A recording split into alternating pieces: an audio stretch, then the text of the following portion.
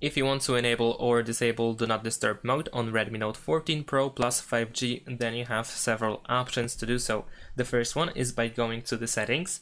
Then if you scroll down and go to sound and vibration, then you should be able to find Do Not Disturb. You can tap on it in order to turn it on.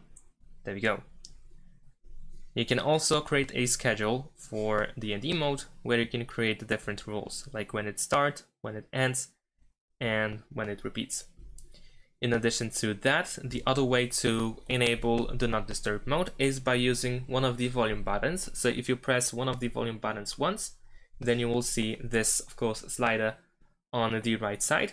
But you can also press this moon icon in order to turn on or off the Do Not Disturb mode, as you can see over here.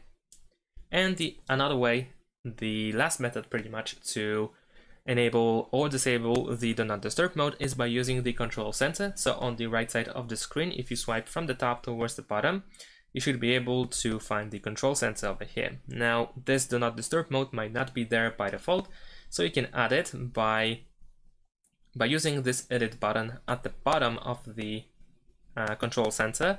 And then over here in system toggles, you should be able to find DND, so you can tap on it in order to add it to the control center. Of course, you can drag it around, so you can press and hold and then move it elsewhere so that it is located in the most convenient way for you, or the most convenient place.